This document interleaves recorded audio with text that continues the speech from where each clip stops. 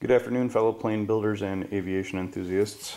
This is a part of the construction of my Zenith 750, CH-750 aircraft that I've both dreaded and been somewhat excited about.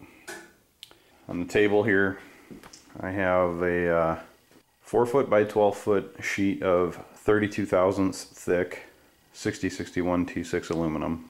And this 32 thousandths thick sheet is what is going to make up my wing spars. If you're not familiar with the term wing spar, it is the backbone of the wing. It's the major structural portion of the wing that provides support to all the other structural pieces such as the wing ribs and the skins that are bolted to it. And this is what is bolted to your cabin or the fuselage structure.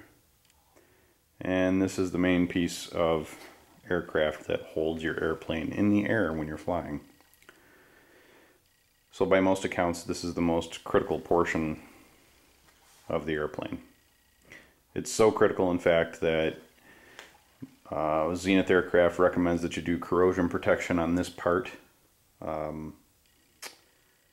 Even though the rest of the airplane construction does not require any further corrosion protection, they do recommend you do full corrosion protection on this piece.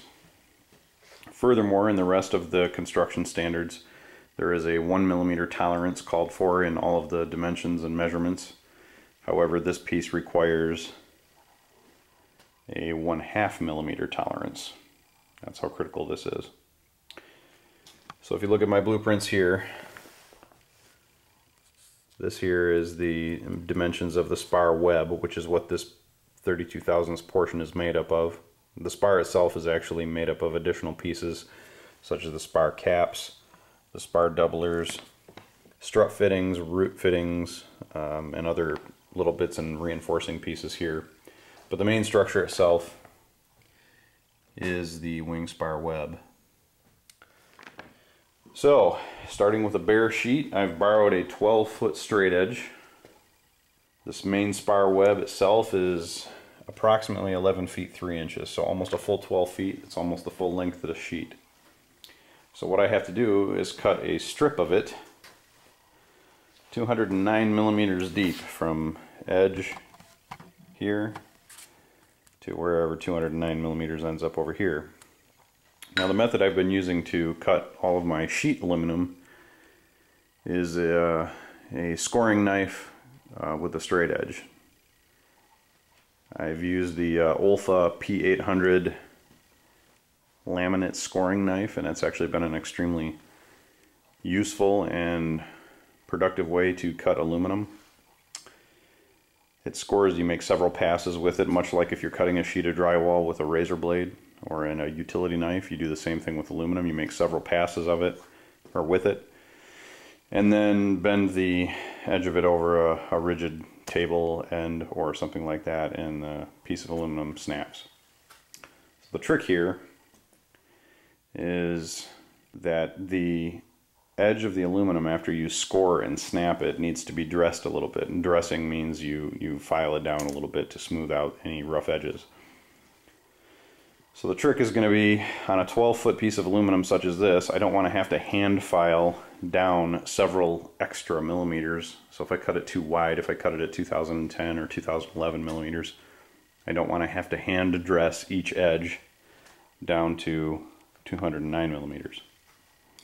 So what I'm going to do is cut it a 1/2 millimeter wide. So I'm going to do the best I can to measure and cut it at 209.5 millimeters. And that will give me a little bit of material to work with to dress the factory edge from the rolled sheet here, and then the cut edge up here with the file, and hopefully maintain that 1/2 millimeter tolerance. So what I want it to be by the time I'm all done is somewhere between 208.5 and 209.5 millimeters with half millimeter tolerance on either side of the dimension. So if at 209 is the actual dimension, 208.5 on this side is acceptable, 209.5 on the other side is acceptable. Okay, so I've laid out the width of the wing spar web here. You can see the light blue line here.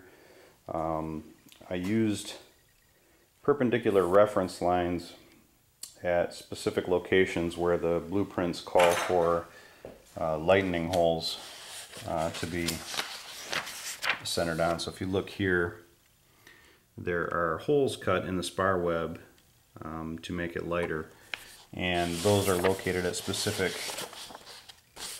measurements from the edge.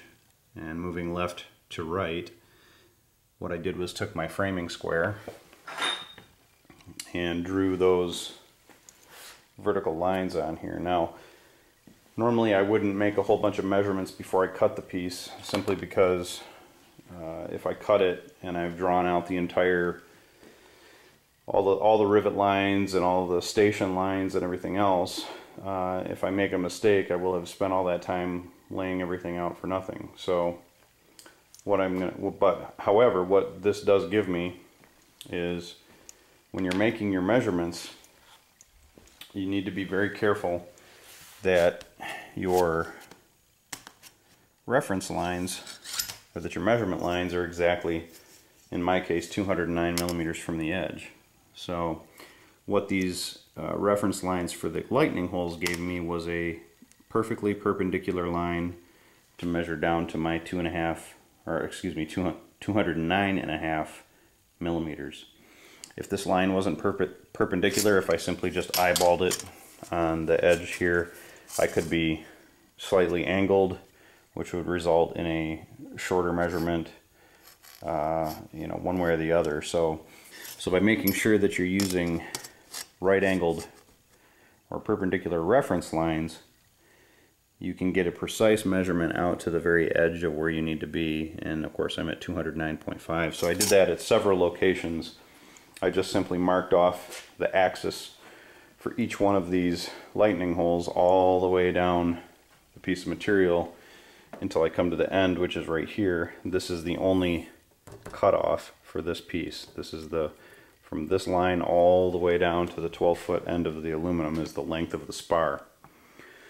So making sure that I have perpendicular reference lines from which to measure the 209 millimeters gives me a very good idea of whether or not this straight edge is really straight. And in fact, it wasn't. When I laid it down across my reference lines at various points, there was some slight variation in it because it was not perfectly straight. And it'll flex either way because it does have some bow in the material.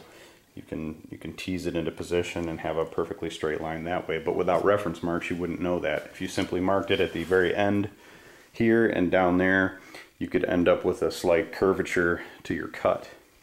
Now the trick is going to be to clamp this in place so that I can use it to cut with my scoring knife and have it be a perfectly straight cut. And for a 12-foot length of material, I actually have to get up on top of it and cut by hand with my scoring knife and make probably 8 to 10 passes the full length of the material with my scoring knife.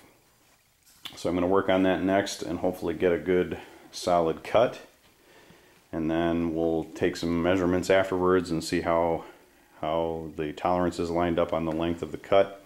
And if everything turned out, then I'll actually start to measure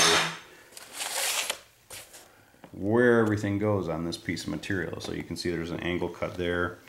There's 1, 2, 3, 4, 5, 6, 9 lightning holes. And then when we get into the assembly of it, where I need to start attaching other parts, we will actually locate these stations. So if you look here on the plans, this is STN280, that stands for Station 280. That's 200 millimeters from the end of the spar. And then I have Station 960, Station 1640, Station 2040, and so on. And you can see that there's various things going on at these individual stations, whether it's simply just a rivet line for the wing ribs, or a reinforcing structure here. And here we have actually strut fittings that protrude downward from the wing. And then this is where you attach the very end of the spar tip. This is a separate piece of material here in a different thickness that has its own lightning holes. So you can see that there's interesting things going on at all of these station lines. Those will have to be marked separately. You'll notice that those do not coincide with the lines that I've already marked for my lightning holes. So what I'll probably do is mark those in a different color, probably red, and label them station 280, station 960, and so on, so that it's very clear as I'm building it which line is which on the measurements, and so that I don't mess anything up. But first things first, I actually have to clamp and cut this piece, and I think I'm actually going to film myself doing that so you can see what kind of a process that actually is. But more on that to follow. I don't know if I'll get to that tonight, but that'll be the next segment of this video. Thank you.